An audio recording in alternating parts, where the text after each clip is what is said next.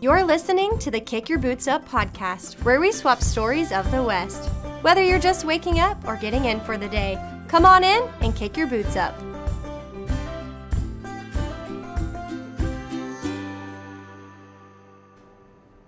Hi, everybody, and thank you for joining us on a special WESA edition of the Kick Your Boots Up podcast. We're so excited to be in the Legendary Clint Orms showroom. Gasp, I know. I wish you could feel the energy in here. So many hours of dedication of knowledge in Silversmith and craftsmith. Wow, I'm fangirling a little bit here. So thank you, Clint, for taking the time to be with us. This is so fun. Taylor, thanks a lot for having us.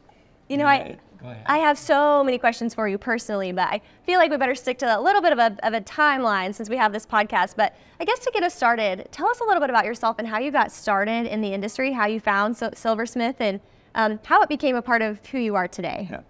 Well, I grew up just north of Fort Worth in a little town called Wichita Falls, and my dad worked in a Western store there. And so that store was called the Cow Lot. And Nat Fleming, in my opinion, was one of the greatest guys in the Western wear business because he loved to fit cowboy boots. And that was really what he was known for. If you came in there, he wouldn't let you leave until he fit you in a pair of boots. And that's where I kind of learned the art of making something special for someone. And even though he had a pair of boots that were on the shelf, he could really make them special for you because he made them fit for you before you left. And it was a great experience. My dad worked there. And then later on, my brother worked there. And then that was the first store that started selling my belts when I was 13 years old. And so they did custom-made. I was taught how to make belts and do the custom hand tool, and the Cow Lot started selling them. And so that really kind of set me on the path of wanting to make custom pieces for people and pieces that were extra special. And I can't help but stop at that 13 years old. Mm-hmm. What is that like, having started so young and becoming who you are today, and just all the growing pains that you've experienced through all that? What is that like? Well, I love the Western business. I think almost everybody in the world wanted to have a pair of cowboy boots, and so I got to grow up with my dad being a rodeo judge and a rodeo competitor, and so I got to be around, all these really great cowboys. And I wanted to be able to fit in that industry somewhere, and so I started rodeoing. My dad took me to rodeos, and we had friends who went to rodeos when we started like at 7 years old and did the little britches thing. And then when I got to be a little older, I, like I said, was taught how to start making belts. And that's kind of what got me started. What evolved? That is incredible. And having that experience too, that I think just adds to it, because having that rodeo background where you started so young, you understand the need, first of all, that your clients need. So that's incredible. And kind of moving on, your buckles are very iconic. They have their own style. Tell us a little about the minimalism there and the designs that you choose. Yeah. Well, all my designs, I believe, are really influenced from the buckles back in the 20s and the 30s. And I believe the craftsmen back then just took a lot of time with their designs and with the handwork and the engraving. And back then, the buckles were all made from solid gold and solid silver. And when I started our company, that's what I said I was going to do, is just use solid gold and solid silver on the buckles. And then if you use those materials, they're just going to be a family heirloom, and they're going to look really good in 100 years from now. I couldn't agree more. And hearing stories and seeing people's wedding rings, their buckles that they've earned. I mean, it doesn't matter. They're wearing so-and-so for, their grandpa, their dad's bolo ties, things like that. That is so iconic. And what's it mean to you then to have, you mentioned the family heirlooms, to be a part of their families now? They've invited you into their homes almost. What's that mean? It's just so great. It's the thing that you can keep those family stories going on. Some of my friends, when I was very young, they received their grandfather's buckles when they passed. And I got to see, how special that was for them. And when they picked up the buckle every day and they put it on, they, put on a part of their grandpa and carried on. And it's probably the most important thing for me, is to be able to pass on those positive affirmations from a gift. Oh, yes. And family is key. And so that's very beautiful that you've been able to kind of take a full circle with the relationship that you had with your dad and pour it into your craft today. And you mentioned earlier a little bit about the changes you've seen in the 20s, 30s. So let's kind of live there for a second. Let's talk through the changes. What have you seen all across your career? What do you look forward to in the future? Just tell us all of it. Yeah. Well, you know, I just think, you know, the handmade part of the world has always been appreciated. And that's why it was, you know, way back in the earlier years of my career, the craftsmen just took so much pride in what they did. And I see that now even with younger craftsmen coming along with the ability to learn. I think I can see them really appreciating the handmade part of the products. So, you know, just over the years, it's just great to see people still appreciating and knowing that somebody really sat there for hours and worked on that piece.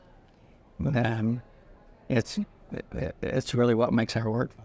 It's kind of humbling, I can tell. It's very surreal to think about. And you mentioned earlier that you had a goal to only do silver and gold, you know, the real true metals. So talk to us about that. Where do you get your metals from, and go through all of this process there? Yeah, you know, I can't tell you exactly where they came out of the ground, but we buy them from different metal suppliers for the jewelry industry.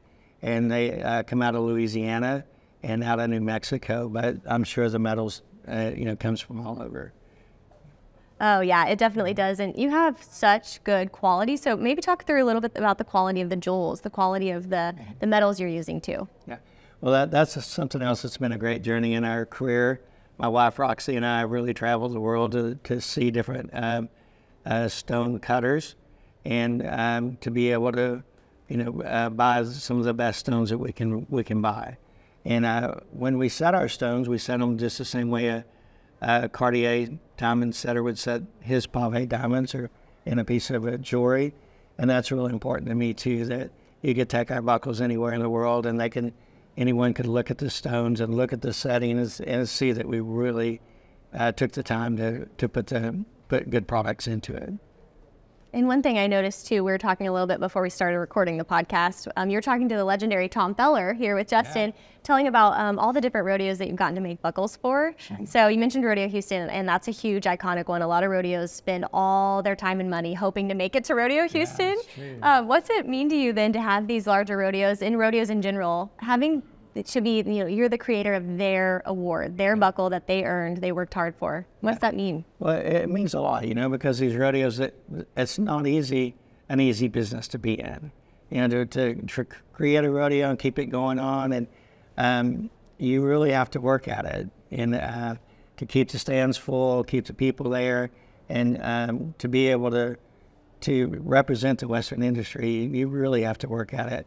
So making the buckles for Houston is a great experience, and I've been able to do. And Houston is a real special rodeo. You know, I know they have over 40,000 volunteers, and they're all professional people that really take their time out of their career to come in and work for the Houston Rodeo. And people come from all over the world to study the Houston Rodeo because it's such a successful event. And if you haven't been there, I hope you come. Houston's another really super special place for me because when I started my company, 2 months after I started my company, I was in Houston showing my products there. And I was invited to come there with ML Eddies down in Fort Worth. And we were showing my products there. And my wife actually came up and introduced herself and bought a belt buckle. And that's how I met her. So going back to Houston is always a great thing for me, and this will be my 31st year to go back. What an incredible meet cute, as we would say nowadays, on how you met your wife. That is so beautiful. I'm glad that everyone got to hear it here, and I have so many questions about that. But my first question that comes to mind is since she went and bought a belt buckle the first time you met her, have you made anything special for her, custom, since then? Yeah, oh yeah. But tell us about probably not as many as I probably would have liked to make, but I made some really great bracelets and some different buckles for her that are really special. And then it's been fun, like with my son, he's 24 years old now, but he used to come to the shop, and my daughter would come to the shop, and we would make pieces together for her. And we would just do what they could do on them, and just hammer them and beat them and turn them into buckles. And some of those pieces are real special because they didn't have the skill level when they were super young, but we made do and turned out something really great for her. And there again, you have to hope it's really super special now when she picks it up and puts it on and remembers when Clayton and Mary made them when they were just little kids. Little youngsters, and probably for Mother's Day and different holidays like that. Those are timeless pieces. I'm so glad you shared that with us, and I can't help but wonder too, like how many people out there have continued to, like we talked about earlier, the heirlooms, the family aspect there. But I'm curious, have you continued to train your kids since then? Have you continued to, they started when they were younger just for fun. Do they know the trade? They do know it pretty good, and they both just graduated from college, and they're out in their own careers, which is really great. And that's kind of the way we planned it from the start, that they would step out and go out and do their careers, and we'll see if they circle back in. That's right. Once they live life a little bit, experience the world. And before we go, I just have one more question for you. What is the most challenging process? Because this is, hours and hours and hours depending on the piece, depending on a simple or more intricate. What do you think is the hardest, most time-consuming piece going into any of your designs? Yeah. Well, sometimes just trying to figure out exactly what the person wants to do with the buckle and how they want that to accent their personality, because it is an accessory that I believe a man or a lady can actually wear every day. They can wear it with different outfits, and they can just, wear the buckle everywhere. The buckle that Tom Feller was wearing earlier, that says everything about Tom. It's just a great piece, and it's a buckle that anyone would love to wear. I didn't make it, but it's a really terrific buckle, and it really sets off his personality, and it kind of shows Tom. Oh, yeah. And that's what's fun, that you get to kind of, without even knowing the customer, sometimes you get to kind of give them a piece of their style that they're going into. And since we're here at WESA talking about fashion, what are some trends that you are seeing personally within your business that you're really hoping does good in the future or is currently doing well that you've seen a lot of walking around? Yeah.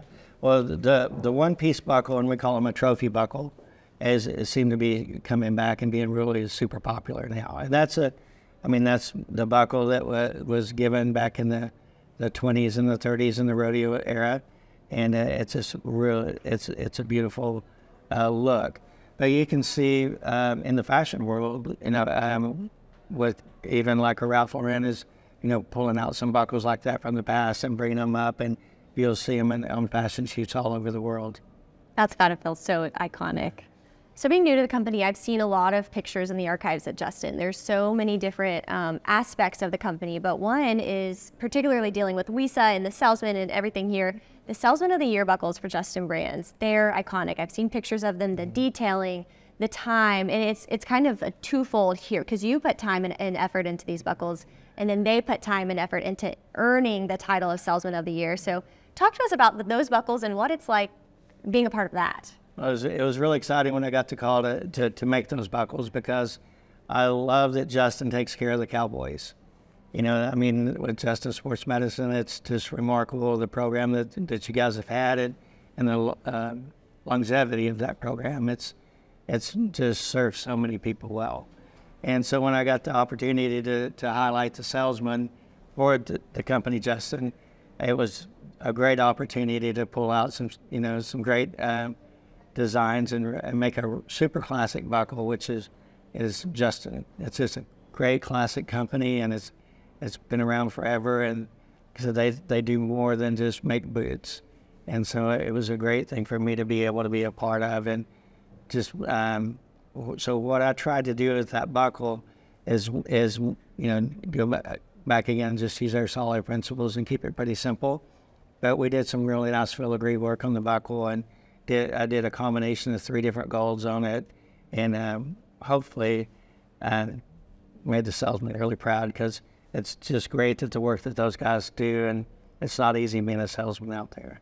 You're exactly right. It's not. We mentioned family a little bit, and that's so cool. Thank you for having your family be a part of our family. It seems like a natural tie, but I know it goes a long way here at Justin Brands.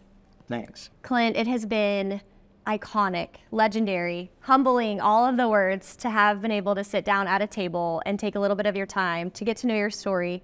Thank you. Thank you so much from the bottom of my heart, from the bottom of the listener's heart. We're so inspired by your work. Continue to keep going. And again, thank you so much for letting us take your time. You bet. Well, I hope that the best is to come.